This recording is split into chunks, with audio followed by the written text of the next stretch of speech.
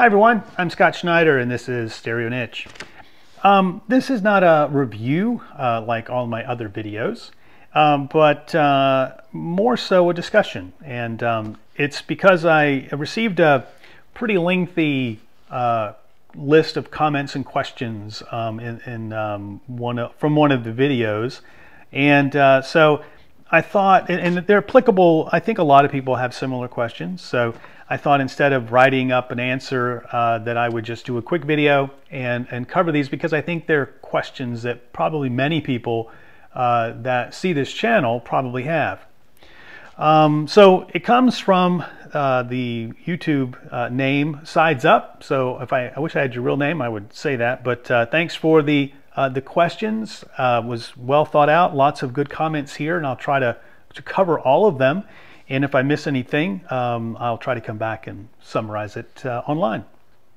So your question is, did I get all of this equipment? Did I plan on it, or was it did it happen because I was trying to always do a one-upmanship and try to improve my sound in pursuit of the perfect audio system? So it's a great question. And then secondly, did I seek out individual pieces, or did I find them randomly? So let's start out with the first one. So did I mass it on purpose? Well, I'm a collector at heart, and so that's where it started. When I was in grade school, elementary school, I started collecting comic books, and in the 70s, I had amassed thousands of them. Now, of course, I had help from my parents who were helping me. It started out with a collection of several hundred books. They just happened to have been all of the Marvel comics from the 60s. And from there, I started collecting in earnest. And by the time I was just about to go to high school, I had probably 4,000 to 5,000 books. Unfortunately, we had a house fire, and the vast majority of them burned up, being the pulp that they were. They were quite flammable, sadly, and I lost them. We did get insurance money for them. It helped pay for the repairs on the house. So, it was a pretty good, story in the story to help, with the family. But it, I found something in that that hobby in collecting that I very much enjoyed. But I went off to college after that, had no time, no money, no space to collect anything. And then I graduated, and after that, I moved around a lot. So again, couldn't start collecting anything at the time, although I did start to collect. I collected model cars. I was sort of at that time into convertibles. I had a convertible as a young man, and I started collecting model cars that were convertible. They're small, easy enough to move around as I moved. So I kind of kept doing a little bit of collecting, but nothing in a big way. Well, then I eventually got married, and so after I graduated, the first big purchase that I did was probably like many of us, males anyway. We like our stereos, and so at that time was the late 80s, and I put a budget together, the best budget I could afford, and went out and got my first home stereo. Did all the research I could, etc., and started there, and I started putting my money into media and buying albums, CDs mostly. So that was something I did for many years, and then eventually I got married. Well, it's a very common story. I've run across it many times. Once you get married, your priorities change. Mine did as well. I had children, and after that, I didn't collect anything, but some years into it, I always have work from home, so I've had a home office. And I actually mentioned some of this in one of the other videos about the first stereo I bought. But one day I realized that I really didn't take the time to listen to music anymore. And it was that realization that sort of got me going again about getting a stereo.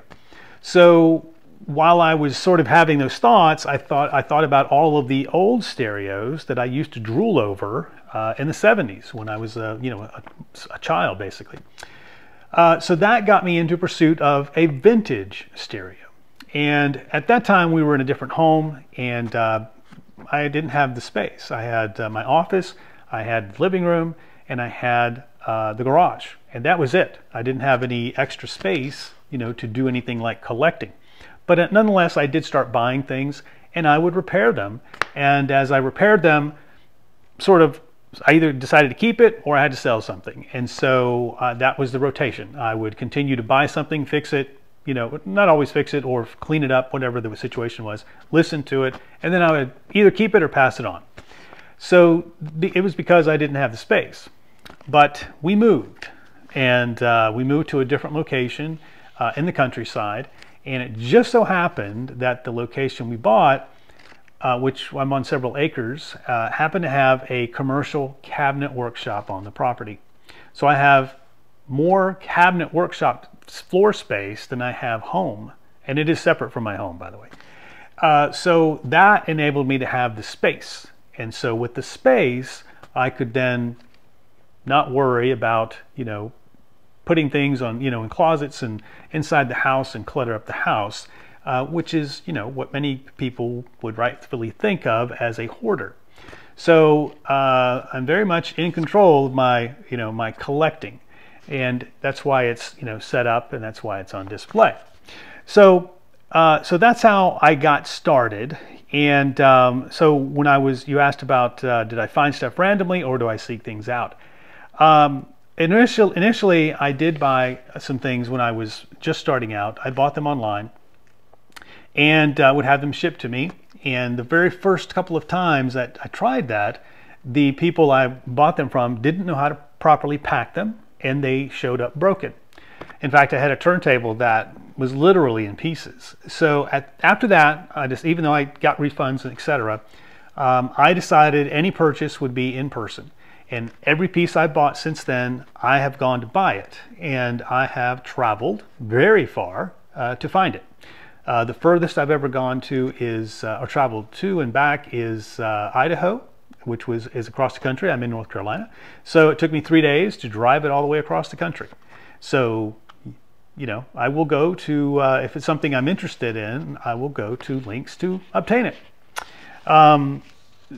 So that's how it started, and that's how it's been ever since. And at this point in time, I have hundreds of units of different things, and so I've decided to start sharing that online in this channel. So you went on and had some great comments here about some other things that I used to do as well. You mentioned the annual audio magazines that would list a directory of all the units and all the models that came out that year. I'm right there with you. I would buy those, and I kept them for a very long time, and would go through them and look up every manufacturer and all the different models that they had.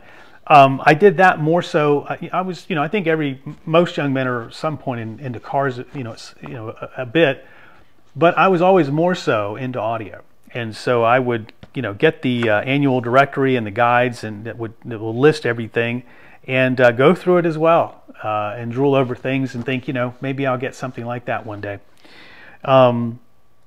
That is also the time frame. Yes, you mentioned that celebrities would endorse products back then. We would see them in the advertisements. You mentioned Duke Ellington and the Allman Brothers. I remember the Allman Brothers ads, and the Pioneer as well. And it was it was quite a time. To me, that's the golden era of audio. The stereo system was the center of our entertainment up for that many decades. Only with the advent of the computer did we start taking our attention span away from the music. But I think people in my age group and older and maybe a little bit younger, that is we remember that time when turning the music on meant it was time to gather around and and have a good time. And that's what I sort of draw on every time I put a an album on or any music. I'm reliving that experience. And so artists, you know, knew that that was the center. There were entertainers, so they were participating in, you know, in the market in a way by helping to advertise, you know, the stereo. And I miss that as well. Oh, you were asking about speaker design, in essence, how the change from, or did we move from having many drivers into having fewer drivers today? Not really. I think what's changed, so there are a few things here. The perfect speaker would be a single driver that could cover the entire spectrum of you know, sound, and that to me that speaker doesn't exist. No one's designed a speaker that can do everything. What they try to do at best is put multiple drivers in a single source point and try to do it that way. But coaxials, you know, from Tannoy are one good example. But there were always compromises in a speaker until we figure out a way to, you know, have one speaker that can cover the entire spectrum. There's somewhat of a compromise in every speaker that, you know, has been designed. But was it a methodology early on to have many drivers? Not really. There were some, I'll say, marketing efforts to throw a lot of drivers into a speaker, and we tend to call that kabuki, which just means too much or too many, I think. But in essence, it was a marketing effort to make the buyer think that because it had all these drivers, it must be really good, which isn't true. Or not necessarily true. You can certainly design a speaker that has a lot of drivers. That's good, but there were a lot of marketing efforts just to persuade them that it was better. The scene in there's a scene in Fast Times at Ridgemont High, I think, is a kind of a good example of that. But designers still, there were plenty of two-ways. There were plenty of single drivers back in the day that tried to cover, you know, the full spectrum. And there were many, I think most of the early speakers, I think they still tended to be two or three-way. But today, the emphasis is more on smaller drivers. And I think that's part of the reason is because of the consumer taste. Consumer tastes have changed, and they're just responding to that by trying to make a smaller speaker, a smaller footprint to fit into the room. Much different than when we were young, and the vintage systems back then were, as we say, meant to be seen. They were part of the room and part of the furniture. So the designers, you know, could take liberty with that and design a bigger box and put nice wood veneers on them because they knew they were going to be seen in the room. So consumer tastes have changed over the years, and engineers are primarily just responding to that. Let's see. Oh, yes. You mentioned here that we used to see stereos in television shows and movies, and yeah, that's because they were setting up those rooms to look like our homes, and you know, we had stereos in our homes, in our living rooms, and so they did that on the shows as well. I miss that too. Anytime an old show comes on and there's a stereo in there, I'm, you know, if it's something I can freeze, I will freeze it to, you know, find out, or try to find out anyway, what kind of stereo is it. Just fun hobby. And you could buy kits. Yes, you could buy kits where you could build them at home. These were a little bit before my time. I don't think they were as popular, you know, when I was sort of becoming a teenager, but they were certainly from Heathkit, Dynaco, certainly had those kits, and you know, you could sit down with your dad and put those things together and you know, do the physical labor yourself, and you know, smell the soldering iron, and you know, put those things together with great instructions and build your own system. Yeah, that's you know, that was kind of cool. Now it's or for a while anyway, build your own computer, and you know, now it's, I guess, build your own drone or something. I'm not sure, but you know, it's just the difference in technology and focus. We've changed, and we are on to different things. But those were some, you know, definitely some good times. And then you put a great list together of things that you would like to own, and I went through it. There's about 40 things here, and I went through it, and I owned I own or have owned 2 of them. I have a very substantial collection, and I've only owned 2 of the things that you just listed here. And so, I would like to have heard or have, all of these. You mentioned some great things. The point is that there's a lot of gear. We went through decades of fantastic gear being made by a lot of manufacturers. And, even though I have a lot of gear, I've only scratched the surface. And I still have that curiosity to always, hear the next thing, own it. It is the collector in me that, drives that. And any collector would want to have one of everything if possible. That's just our nature. And, I've yet to run across any Rogers. I would love to have an Oracle. That's about one of the most famous turntables, right? And Mariah speakers, Fusilier. There's lots of names on here that I would love to say that I've had them. The Sony SSM9. Who wouldn't want that piece of art, in their collection, and in their system at some point. Lots of great things here, and I would certainly love to try them all. The Sakura Met, that speaker is one that I would love to find. I heard them in college. A college friend of mine had a set, and I've never forgot them, and would love to find a set. I just haven't ran across them. Again, I do find things at random. I don't seek them out. It's what I can find and I can obtain myself. So yeah, there's a lot of cool things here. The Baron from KLH, for example. So thank you so much for the questions and the comments here. I hope I addressed them. And if anyone else has any other questions, please feel free to chime in. If you're a collector of anything else, let me know. I haven't seen a statistic, but I would like to know what's the percentage of the population that are collectors. I don't know. I've known a lot of collectors of different things over the years. It's interesting that one of the things I've noticed, something about audio for some reason, you can say you collect art and you could have 100 pieces of art and no one will say anything. You could be a car collector and have a ton of cars, and for some reason, no one says, well, you can only drive just one, but when it comes to audio, I hear it more than anything else is that, well, you can only listen to one stereo, and what are you who can listen to it sitting on the shelf, those kind of things. But it's still collecting nonetheless, and I enjoy it from all aspects.